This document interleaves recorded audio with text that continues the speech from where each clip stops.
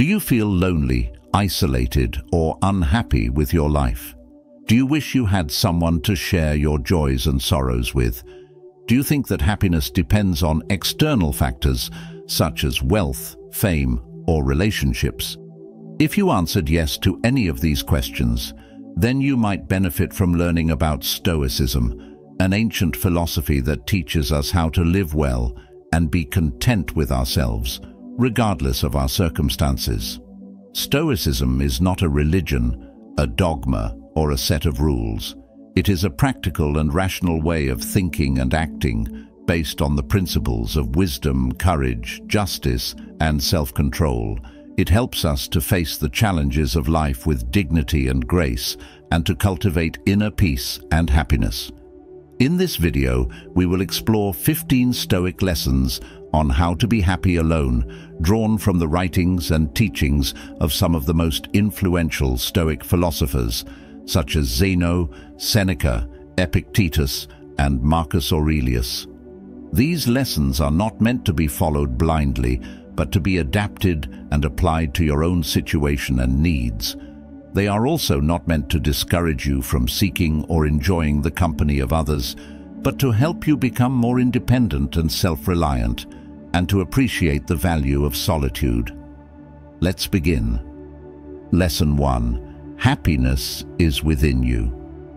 The first and most fundamental lesson of Stoicism is that happiness is not something that comes from outside, but something that comes from within. Happiness is not a matter of having or not having things, but of how we use and judge them. Happiness is not a matter of what happens to us, but of how we respond to it. As Epictetus, a former slave who became a renowned Stoic teacher, said, "Happiness and freedom begin with a clear understanding of one principle. Some things are within our control, and some things are not." It is only after you have faced up to this fundamental rule and learned to distinguish between what you can and can't control that inner tranquility and outer effectiveness become possible. What are the things that are within our control? According to the Stoics, only our own thoughts, opinions, judgments, desires, aversions, and actions. These are the things that we can control, and therefore the things that we should focus on and improve. What are the things that are not within our control? Everything else, our body, our health, our wealth, our reputation, our relationships, our emotions, and the events of the world. These are the things that we cannot control, and therefore the things that we should accept and not worry about. By understanding this distinction, we can free ourselves from the anxiety, frustration, and disappointment that come from trying to control or depend on things that are not up to us. We can also free ourselves from the fear, envy, and greed that come from attaching our happiness to things that are not ours. Instead, we can focus on developing our inner resources, such as reason, wisdom, virtue, and character. These are the things that are truly ours, and that no one can take away from us. These are the things that make us happy, and that enable us to deal with whatever life throws at us. As Marcus Aurelius, the Roman emperor and Stoic philosopher, wrote in his personal diary, "Very little is needed to make a happy life. It is all within yourself, in your way of thinking." Lesson 2. Learn to love yourself. The second lesson of Stoicism is that we should learn to love ourselves, not in a narcissistic or selfish way, but in a healthy and rational way. We should love ourselves as we are, with our strengths and weaknesses, our virtues and vices, our successes and failures. We should love ourselves as a part of nature, with a unique role and purpose in the cosmic order. We should love ourselves as a friend, with kindness, compassion, and respect. As Seneca, the Roman statesman and Stoic writer, advised, "What progress have I made? I am beginning to be my own friend." Why is it important to be our own friend? Because if we are not, we will be our own enemy. We will be harsh, critical, and unforgiving of ourselves. We will be insecure, unhappy, and dissatisfied with ourselves. We will be dependent, needy, and desperate for the approval and affection of others.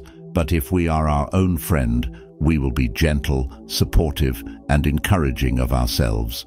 We will be confident, happy, and content with ourselves. We will be independent, self-sufficient, and generous with the love and attention of others. How can we be our own friend? By practicing self-care, self-awareness, and self-improvement. By taking care of our physical, mental, and emotional needs. By observing and understanding our thoughts, feelings, and actions. By striving to become better and wiser every day. As Epictetus said, "No one is free who is not master of himself." Lesson 3. Seek solitude. The third lesson of Stoicism is that we should seek solitude, not as a way of escaping or avoiding the world, but as a way of engaging and enriching ourselves. Solitude is not loneliness, but aloneness. Solitude is not a state of isolation, but a state of introspection.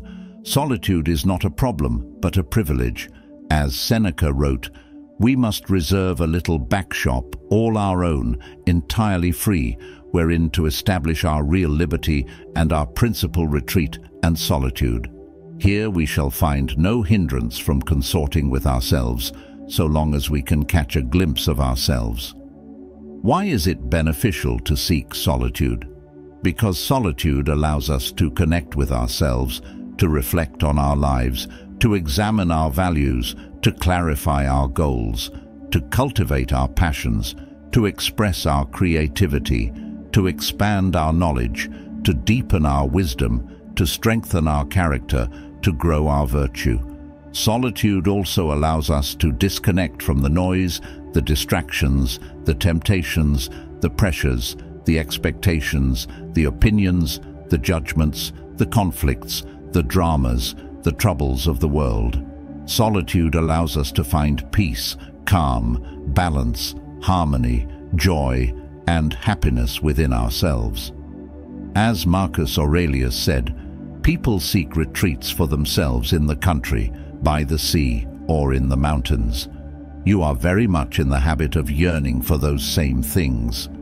But this is entirely the trait of a base person, when you can, at any moment, find such a retreat in yourself. For nowhere can you find a more peaceful and less busy retreat than in your own soul, especially if on close inspection it is filled with ease, which I say is nothing more than being well ordered. Treat yourself often to this retreat and be renewed. Lesson 4. Enjoy your own company. The fourth lesson of Stoicism is that we should enjoy our own company, not as a substitute or a consolation for the company of others, but as a source and a complement of the company of others. We should enjoy our own company, not because we are bored or lonely, but because we are interested and curious. We should enjoy our own company, not because we have nothing to do, but because we have many things to do. As Seneca said, "I never found the companion that was so companionable as solitude." How can we enjoy our own company?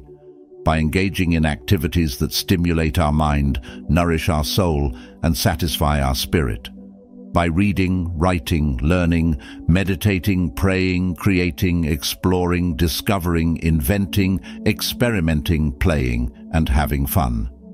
By doing things that we love, that we are good at, that we want to improve at, that we can share with others. By enjoying our own company, we can enrich our lives, enhance our personalities, and increase our happiness. We can also improve our relationships, as we will be more confident, more attractive, more interesting, and more generous with others. We will not need others to complete us, but to complement us. We will not cling to others, but appreciate them. We will not depend on others, but support them. As Epictetus said, "He is a wise man who does not grieve for the things which he has not, but rejoices for those which he has." Lesson 5. Be self-reliant. The fifth lesson of Stoicism is that we should be self-reliant, not in an arrogant or stubborn way, but in a humble and prudent way. We should be self-reliant, not because we are superior or invincible, but because we are responsible and capable. We should be self-reliant, not because we reject or ignore the help of others, but because we appreciate and respect the help of others. As Marcus Aurelius said, "You have power over your mind, not outside events. Realize this, and you will find strength." What does it mean to be self-reliant? It means to rely on our own reason, judgment, and conscience, rather than on the authority, tradition, or opinion of others. It means to rely on our own resources, skills, and abilities, rather than on the wealth, power, or status of others. It means to rely on our own actions, efforts, and choices, rather than on the luck. By being self-reliant, we can achieve a state of independence, of freedom, of autonomy, in which we are not enslaved, constrained, or limited by the things that are not in our control, by the things that are not ours, by the things that are not good. We can also improve our self-esteem, enhance our self-confidence, and increase our self-respect. We can also cultivate our virtue as we practice courage, responsibility, and self-reliance. As Epictetus said, "No man is free who is not master of himself." Lesson 6. Be grateful. The sixth lesson of Stoicism is that we should be grateful, not in a passive or complacent way, but in an active and mindful way. We should be grateful, not because we have everything we want, but because we have everything we need. We should be grateful, not because we ignore or deny the problems of life, but because we acknowledge and appreciate the blessings of life. As Seneca said, "True happiness is to enjoy the present without anxious dependence upon the future, not to amuse ourselves with either hopes or fears, but to rest satisfied with what we have, which is sufficient, for he that is so wants nothing." How can we be grateful? By practicing gratitude, a simple and powerful exercise that consists of recognizing and expressing our appreciation for the things that we have, the people that we love, the experiences that we enjoy, and the opportunities that we encounter. By practicing gratitude, we can shift our perspective from what we lack to what we have, from what we complain to what we celebrate, from what we fear to what we hope. By being grateful, we can increase our happiness, improve our health, strengthen our relationships, and enhance our well-being. We can also reduce our stress, anger, envy, and resentment, and cope better with the challenges and difficulties of life. As Marcus Aurelius said, "When you arise in the morning, think of what a precious privilege it is to be alive, to breathe, to think, to enjoy, to love." Lesson 7. Be generous. The seventh lesson of Stoicism is that we should be generous, not in a wasteful or reckless way, but in a wise and responsible way. We should be generous, not because we have more than we need, but because we have enough to share. We should be generous, not because we expect something in return, but because we value the act of giving. As Seneca said, we should give as we would receive, cheerfully, quickly, and without hesitation. For there is no grace in a benefit that sticks to the fingers. What does it mean to be generous? It means to give freely and gladly of our time, energy, money, knowledge, skills, talents, or anything else that we have or can offer to help, support, or benefit others, without expecting or demanding anything in return. It means to give not only to those who are close to us, or who are in need of us, but also to those who are distant from us, or who are different from us. It means to give not only when we are asked, or when we feel like it, but also when we are not, or when we don't. By being generous, we can make a positive difference in the lives of others and in the world at large. We can also enrich our own lives, as we experience the joy, satisfaction, and fulfillment that come from giving. We can also cultivate our virtue as we practice kindness, compassion, and generosity. As Epictetus said, "No one is truly poor who has something to give." Lesson 8. Be resilient. The 8th lesson of Stoicism is that we should be resilient, not in a rigid or stubborn way, but in a flexible and adaptable way. We should be resilient not because we are immune or indifferent to the hardships of life, but because we are prepared and ready to face them. We should be resilient not because we deny or suppress our emotions, but because we manage and master them. As Marcus Aurelius said, "You have power over your mind, not outside events." Realize this, and you will find strength. What does it mean to be resilient? It means to have the ability to bounce back from adversity, to overcome challenges, to cope with stress, to endure pain, to recover from loss, to learn from failure, to grow from feedback, to change for the better. It means to have the courage to face our fears, the confidence to pursue our goals, the persistence to keep trying, the patience to wait for results, the optimism to hope for success. By being resilient, we can achieve our potential, fulfill our purpose, and realize our dreams. We can also improve our well-being as we reduce our suffering, increase our happiness, and enhance our quality of life. We can also develop our character as we practice fortitude, perseverance, and resilience. As Seneca said, "Difficulties strengthen the mind as labor does the body." Lesson 9. Be moderate. The 9th lesson of Stoicism is that we should be moderate, not in a boring or bland way, but in a balanced and harmonious way. We should be moderate, not because we are afraid or ashamed of our desires, but because we are aware and mindful of our needs. We should be moderate, not because we deprive or restrict ourselves, but because we satisfy and regulate ourselves. As Epictetus said, "Nothing is enough for the man to whom enough is too little." What does it mean to be moderate? It means to have the ability to control our impulses, to restrain our appetites, to limit our indulgences, to avoid excesses, to choose wisely, to act rationally, to live simply. It means to have the wisdom to know what is enough, what is necessary, what is beneficial, what is harmful, what is good, what is evil. By being moderate, we can achieve a state of equilibrium, of harmony, of peace between ourselves and the world, between our body and our soul, between our pleasure and our pain. We can also protect our health, preserve our wealth, and prevent our vices. We can also cultivate our virtue as we practice temperance, moderation, and self-control.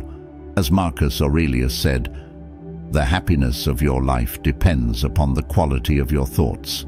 Therefore, guard accordingly, and take care that you entertain no notions unsuitable to virtue and reasonable nature." Lesson 10. Be rational. The 10th lesson of Stoicism is that we should be rational, not in a cold or emotionless way, but in a clear and objective way. We should be rational not because we disregard or distrust our feelings, but because we examine and understand them. We should be rational not because we ignore or deny the reality of life, but because we observe and interpret it. As Seneca said, "The first and most necessary topic in philosophy is the practical application of principles, such as, 'We ought not to lie.' The second is that of demonstrations, such as, 'What is the origin of our obligation not to lie?' The third, that which gives strength and logical connection to the other two, such as, 'What is the nature of truth? What is the nature of falsehood?' What does it mean to be rational? It means to have the ability to use our reason, to think logically, to analyze critically, to evaluate objectively, to judge fairly, to decide wisely, to act accordingly. It means to have the knowledge to distinguish between facts and opinions, between evidence and assumptions, between causes and effects, between means and ends, between right and wrong. By being rational, we can achieve a state of understanding, of insight, of wisdom about ourselves and the world, about our nature and our purpose, about our problems and our solutions, about our actions and their consequences. We can also improve our skills, enhance our abilities, and increase our effectiveness. We can also cultivate our virtue as we practice prudence, rationality, and wisdom. As Epictetus said, don't explain your philosophy, embody it. Lesson 11. Be virtuous. The 11th lesson of Stoicism is that we should be virtuous, not in a moralistic or dogmatic way, but in an ethical and universal way. We should be virtuous, not because we follow or obey the rules of society, religion, or law, but because we adhere and conform to the laws of nature, reason, and conscience. We should be virtuous, not because we fear or avoid the punishment of others, but because we seek and embrace the reward of ourselves. As Marcus Aurelius said, "Waste no more time arguing what a good man should be one." What does it mean to be virtuous? It means to have the ability to act in accordance with our true nature, our highest potential, our best self. It means to have the excellence of character, the goodness of soul, the beauty of spirit that make us human and that make us divine. It means to have the qualities of wisdom, courage, justice, and self-control that constitute the essence of virtue and that define the goal of life. By being virtuous, we can achieve a state of happiness, of fulfillment, of eudaimonia that is not dependent on external factors, but on internal ones. We can also contribute to the common good, to the welfare of humanity, to the harmony of the cosmos. We can also develop our nature as we realize our purpose and as we fulfill our destiny. As Seneca said, virtue is nothing else than right reason. Lesson 12. Be present. The 12th lesson of Stoicism is that we should be present, not in a distracted or absent way, but in a focused and attentive way. We should be present not because we forget or neglect the past and the future, but because we remember and respect the present. We should be present not because we avoid or escape the reality of life, but because we embrace and experience it. As Marcus Aurelius said, "Do not dream of the future, concentrate the mind on the present moment." What does it mean to be present? It means to have the ability to pay attention, to be aware, to be mindful of what is happening here and now, of what we are doing, thinking, feeling, and sensing, of what others are saying, doing, and feeling.